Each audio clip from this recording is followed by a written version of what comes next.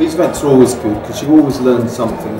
So I come here to listen to the speakers and to interact with them, just to learn what's going on. It's always good to meet people and to exchange business cards, and you never know where that conversation is going to lead you to. Normally, most of us go to events which are pretty much dominated by other travel selling brands and such. So to listen to what the advertising agency's got to say about the future, of how people will relate to brands, how people will buy travel in the future, is always very interesting, rather than just listening to what's going on at the moment and just learning and listening.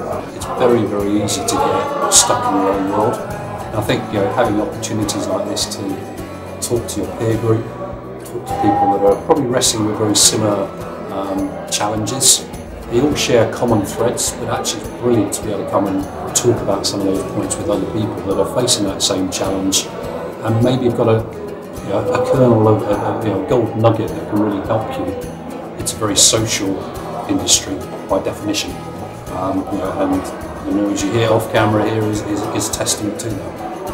This is my first CIM event of probably 7 years, and I'm going to come to more because I've just met 4 people who give me a different idea, a different perspective, taking their cards and I'm absolutely never hear them, and they'll be helpful for my business. It was really good to be invited to the panel. I felt very privileged, and it was a really good panel of really intelligent people in the industry. I think these sessions are really important. They're vital for the industry. It's the one opportunity that the audience gets to ask those very experienced, top-grade executives within the business really deep-reaching questions. So the Travel Marketing Awards, they're the highlight of our year. We have entries from many different sectors of the industry.